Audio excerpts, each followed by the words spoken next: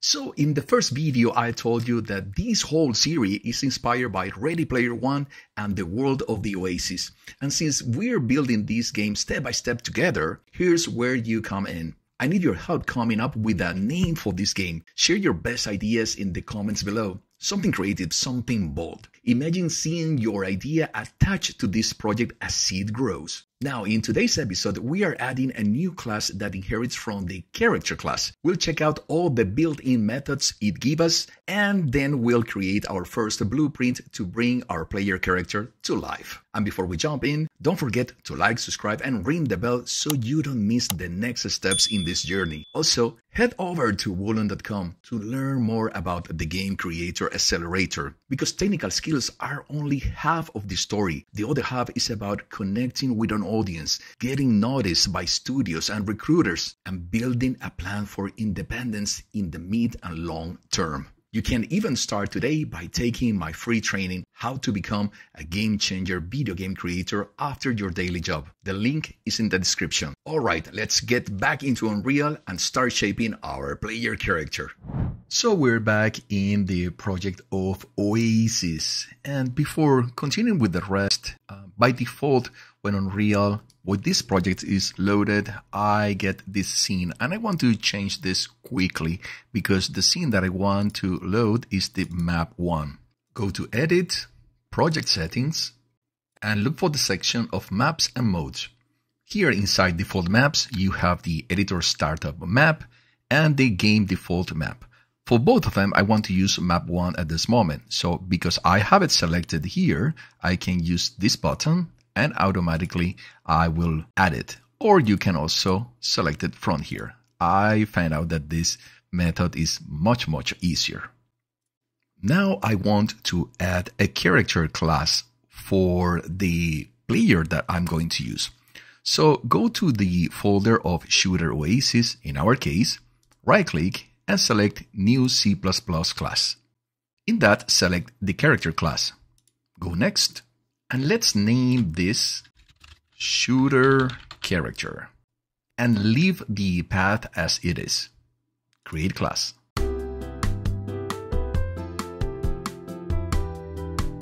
If you go back to your Visual Studio project, this will be prompted to you.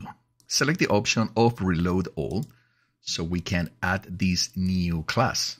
After a few seconds, you will see your class here. This is the header and the implementation file. And if you go to the Git changes, you will see the class and the two corresponding files as well that were added. Let's quickly review the different sections, but also keep in mind that I will leave you in the description a link to a series I created where I explain all these elements in more detail.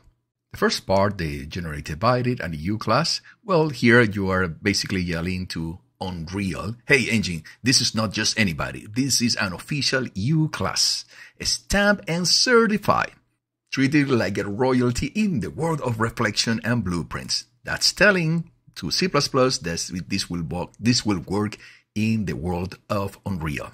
And the generated body is like saying, don't worry Unreal, I filled out all the boring HR paperwork for this guy and you can use it. These are basic things that you have to do every time that you declare a class that will be used in Unreal. And of course, we are children of the class character, and this is the name of our class, which is the Shooter Character. The A is added by Unreal. The next part is this public section related to the constructor that has the same name of the class that you created.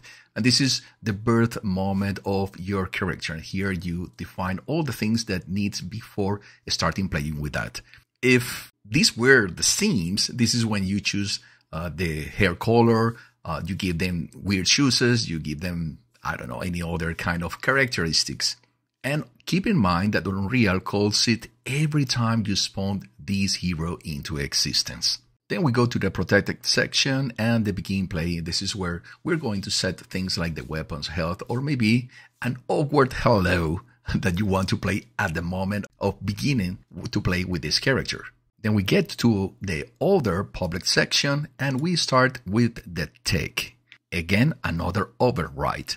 The tech is the heartbeat. Unreal calls it every single frame. Imagine that your character constantly checking the watch. It's like, okay, it's been 0.0167 seconds since the last frame. What should I do now? Should I breathe? Should I aim? Should I reload? Without this part, your character will just stand around like a walk statue. And then we have the setup player input component. This is where your character learns to listen to you. When you use the WASD, the jump, the shoot, the dance, without this, your character is going to look at you without knowing what to do, even if you press all the keys on the keyboard. And then we have the implementation file, but at this moment, we are not going to touch anything. Let's go back to Unreal. And before continuing, remember that in Unreal, you have the option of compiling your project using this button. I prefer to use this button much more than using Visual Studio. That's my preference. Sometimes Visual Studio provides me with errors that are not really errors, and Unreal understands it very easily. And if I have any error, I can also take it from this log and then go back to Visual Studio. Now I want to create my first blueprint based on this class that we just created, the shooter character. First, I want to add a new folder where I'm going to place my blueprints. And as you can imagine, I'm going to call this, at least for the moment, blueprints. Go back to the shooter Oasis and now right-click on the shooter character class and look for create a blueprint class based on shooter character. Because this is a blueprint, well, first off, let me go to my folder. And because this is a blueprint, I'm going to call it base shooter character, and I'm going to finish with BP. Just because sometimes it's easier to find files based on this terminal, this end, BP. And now create shooter character. Let's close a moment this. You will see now that in our folders in blueprints, we have the base shooter character. The interrogation is because the revision control, the version control is checking this new element and still don't know what to do with this. Don't worry, we're going to solve that in a second. If I try to open the blueprint by double clicking on it, you will see that the window gets over the other window. This is something that I really don't like. It is very annoying. To solve it, go to Edit, Editor Preferences, look for Appearance, and inside, look for Asset, Editor, Open Location. And from the list, pick the main window. Close it. And now if I try to open the blueprint, it's stick to the main window, which I really prefer a lot. Now, once the blueprint is open, select this option, Open Full Blueprint Editor. And we're going to handle these details later on, but at this moment, just go to the section of Viewport. The first thing I want you to realize is that you remember that we created base shooter based on the class name shooter character. So if we select class settings, you can see what is the base class that you use to create this blueprint, which is shooter character, the same one we have here. It is not going to be the parent of this class. It is going to be the class that you use. Now, because the shooter character, as you remember in the header, is a children of the class character, it inherits some properties. And the properties that we inherit are the ones presented in these components. That is why you might asking, where did you get these components, Tony, if we haven't set anything here? Well, we haven't set it here, but they were set on the character class. In the viewport editor, similar to when we are in the map on a level, you can click Alt and left click and move around this capsule, which is this component we have here. When you select it here, it looks like in yellow because that's the one that you have selected. This is the base component to create your character. If you don't use this one, probably you move through the door, through the floor until the infinite. Then you have the arrow component, which is this arrow you see here, and that gives you a reference of where is the front of this actor. Then we have the mesh, which will be associated with the skeletal mesh that we will use for our character. That cool character that we play with in our video game. As you can see at this moment, in the skeletal mesh, we don't have anything. This is part of the process. Don't worry guys, we get there. And finally, we have an interesting component which is called the character movement.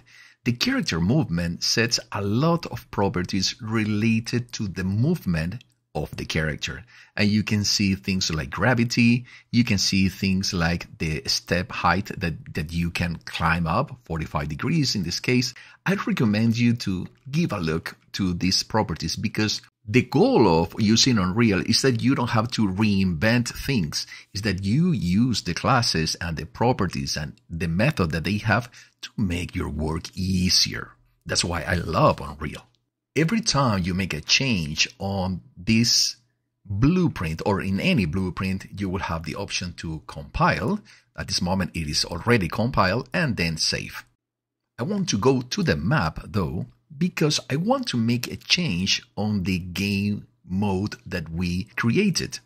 Open the game mode and you see that we have several properties that we can set here. We talked about that in the previous lesson.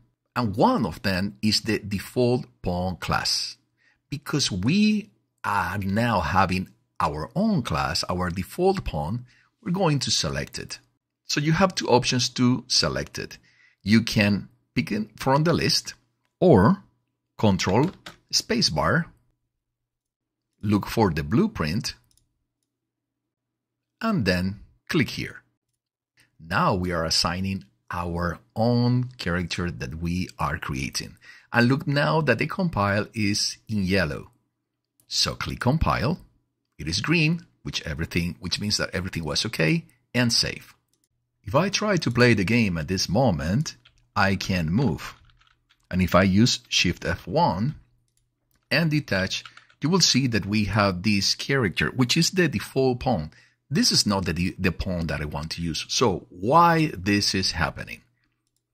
If we go to the edit and go to the project settings and look for maps and modes, we'll see that the default game mode that we are using is set to none. We are not using the game mode that we created. So let's use our default game, our shooter game mode.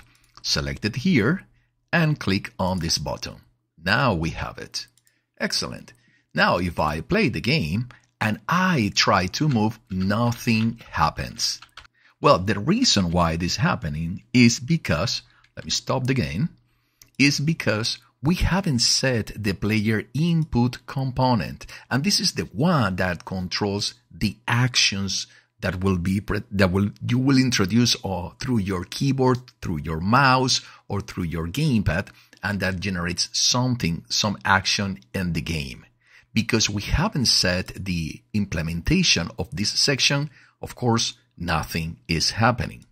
Now, you can also try to play the game, and let's use Shift F1 to detach, and you can see the capsule of your player. So why I'm not seeing the capsule? Stop it.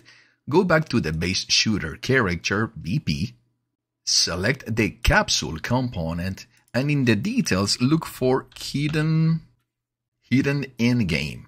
As you can see, this capsule won't be rendered while you are playing the game because this is checked.